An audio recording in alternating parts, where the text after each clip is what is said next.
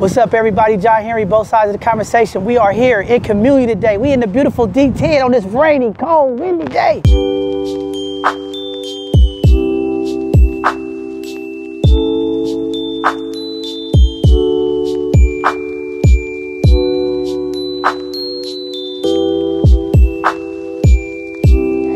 We're here with Wise Health for the 3rd annual Prosperity Meal Bag giveaway. You know, we just excited to be a part of the community. There's a number of community folks that are here, Us for Us, From the Heart, a number of community folks that's here to give back. You know, these meals mean a lot to our community, the elders, the seniors of the community. And what a way to start off 2023 with a nice blessed meal and bringing some of that good mojo that we need in our community. And we hoping for better things to come for this community. So we excited to be out here.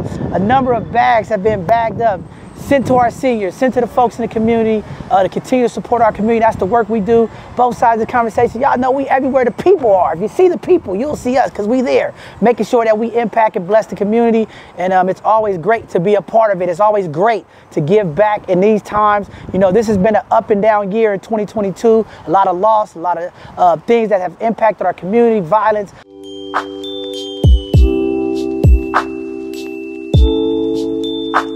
My name is Kumasi Aaron, and I am here volunteering with Wise Health. So many people in our community really rely on organizations like Wise Health to come through and support at a time when they really need it the most. So this meal is amazing. It's just really good to see the community come together and Wise Health really be thinking about prosperity for the new year. The stuff of that nature, man. It's just traditional food items, man, that's good for the body, good for the soul, moving forward into the new year.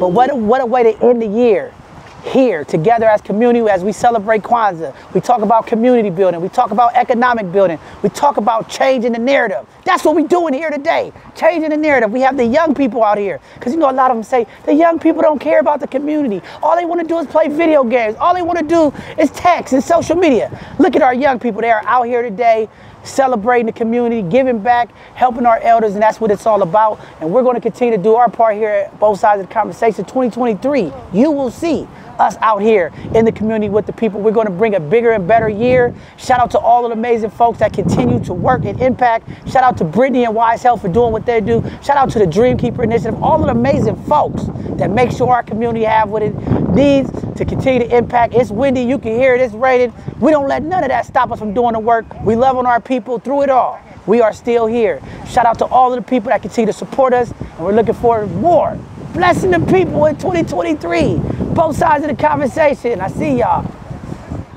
Another person blessed. That's what we do. Continue to bless the people.